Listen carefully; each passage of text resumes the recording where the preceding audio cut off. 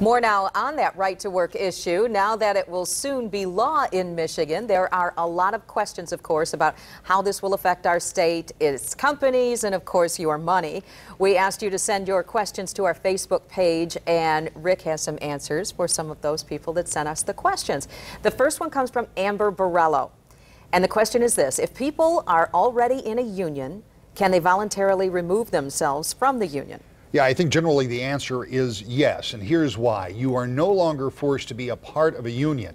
So when this law goes into place, and remember, it will not take effect until around April 1st, it would then follow that if you are in a union and chose not to pay those union dues, that would be acceptable underneath this law. However, between now and then, there's going to be a lot of conversation about how this law is applied.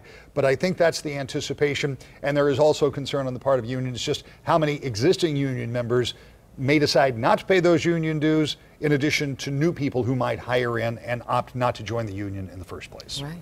We have another question from Bob Persky. Is it federal law that unions must represent workers whether they pay dues or not? Almost.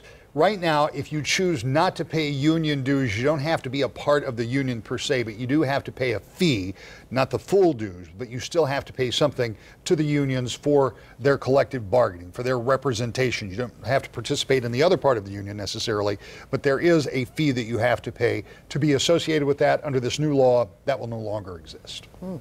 Shauna Veltema, do those who choose not to be in a union and not to pay union dues still have union backing or union support? This is really the crux of the whole question, and this is why unions are understandably as angry as they are, because the answer is yes.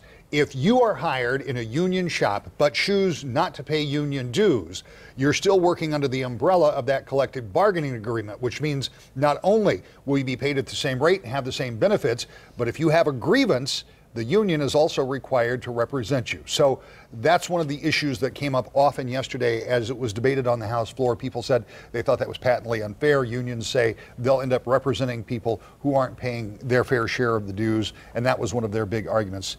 But that is going to be the law of the state of Michigan by about the first part of April. Yeah, a lot of other questions too. There are a bunch of them. We'll try to get to as many as we possibly can.